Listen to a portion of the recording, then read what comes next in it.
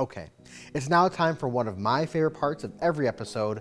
I get to talk about all of you. One of the keys to success is setting goals and creating a plan to reach those goals. The students at Westerly Elementary in Bay Village are perfect examples of A+ award-worthy goal setters. Westerly's principal, Miss Sanfilippo, was proud to tell us that the book path is a great way to foster a love of reading and to provide active learning for the students and community members. The students decided to name the book path Weston's Walk and Read, which honors the school's mascot, Weston Wolf.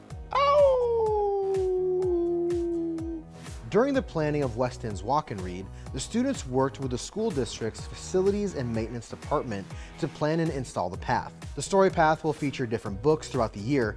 Each step along the path features different questions or challenges that let the readers really engage with the story and have a little bit of extra fun along the way.